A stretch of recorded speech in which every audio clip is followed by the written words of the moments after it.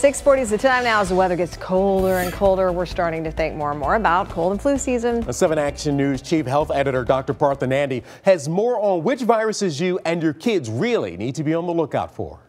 It's pretty common for kids to come home from school with a cough or runny nose, but with so many viruses running rampant during the fall, it can be tough, right, to know which ones to worry about. According to Dr. Frank Esper of the Cleveland Clinic Children's, the most dangerous seasonal illness is the flu. Generally, the flu is the worst virus that we worry about. That's why we talk about getting your flu shot. Today, it is flu vaccine season right now.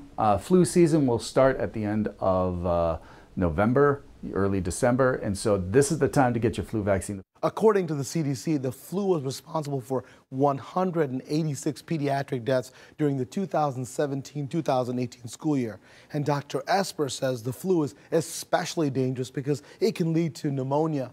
And pneumonia, as you know, is a dangerous lung infection that lands approximately 1 million folks in the hospital every year. Dr. Esper says the best way to protect yourself and your children is to get everyone vaccinated against the flu, and I completely agree. In addition to the flu, other dangerous and contagious viruses that should be checked out by a doctor include RSV and croup, and both can cause infection in the breathing passages and lungs of small children. We're right now in the croup season, so the fall is croup time. So when you hear that barky cough, that's when you start saying, yeah, it's probably the croup. Are you contagious? You're darn right you're contagious. Make sure you, if you have that barky cough, that you stay home. And Dr. Esper says anytime your child comes home from school with respiratory symptoms, it's really best to call your pediatrician to see if you need to bring them in for an evaluation. We got to keep them safe. For 7 Action News, I'm Dr. Partha Nandi.